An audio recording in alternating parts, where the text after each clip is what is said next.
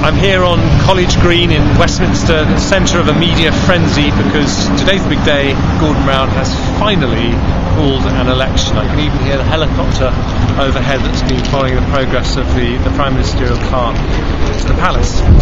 And the first thing I want to say to people in South West Surrey who've given me my job for the last 5 years, it's been an incredible privilege to represent you.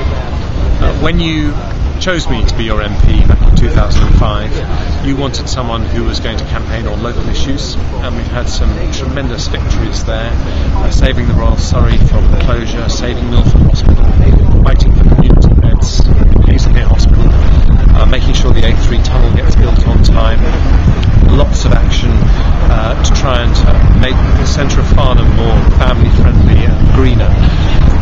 But this election is going to be about change at a national level. And I've always known that you wanted me to campaign for change nationally as well as locally. And the choice the country has is whether they want 5 more years of Gordon Brown or whether they want a new team with fresh ideas led by David Cameron.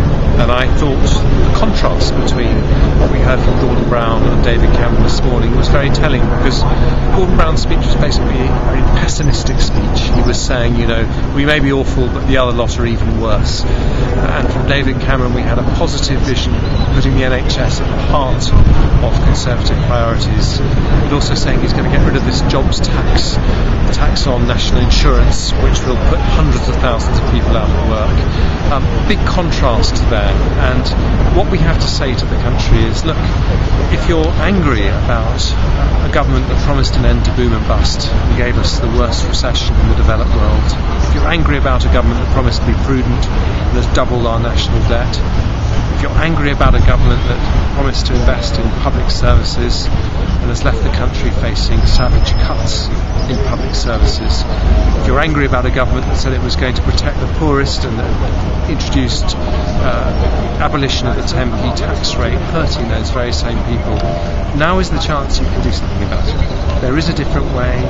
David Cameron's never promised it's going to be easy. It's going to be very, very tough. But we live in a great country and we want to set about doing what we can to put it back on its feet.